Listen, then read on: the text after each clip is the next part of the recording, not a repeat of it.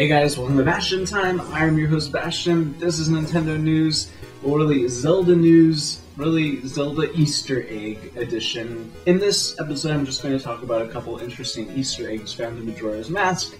So if you don't want to know about them ahead of time, you should probably just go ahead and skip this video now, because I'm going to talk about it because they're pretty interesting.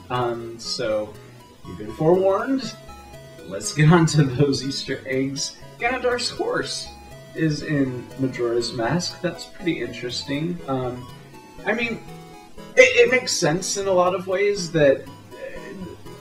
I guess Majora's Mask is supposed to be like an alternate dimension or an alternate reality or something like that, because so many of the characters look similar. That's something... This is basically going to be a rant now, and I didn't even realize I was going to go into this topic, but that's one issue that I have with Majora's Mask, which is it's supposed to...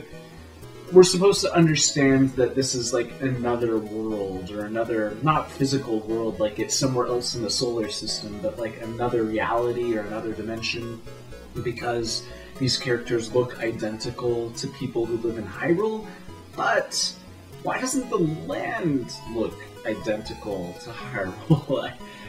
Terminator looks like its own place, its own distinct landscape, and that's much more interesting to play, but it doesn't make any logical sense if it's supposed to be the same, another reality of the same place.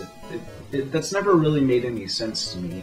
I think that probably originally when they were planning Majora's Mask, they were planning on keeping the overworld the same from Ocarina of Time, and then eventually they changed it up because they had more time to do so and realized that it would be boring to play in the exact same landscape. So that's fine, but I just don't understand how the people can look identical, but the land, which seems less changeable, or there are less variables involved in a landscape than there are in person A plus person B equals person C's offspring.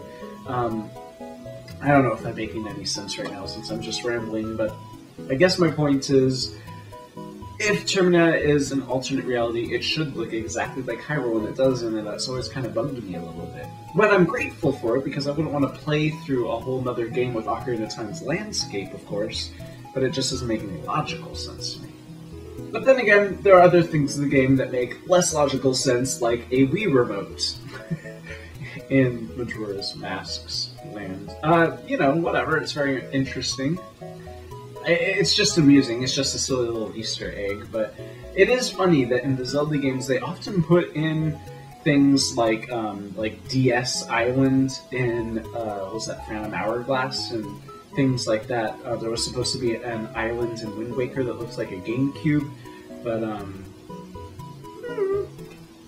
it's silly. It's just supposed to be silly, but it doesn't make any logical sense, but oh well. Anyways, that is it for this rambly non sequitur of a Nintendo news episode. See you guys tomorrow for more hard-hitting news.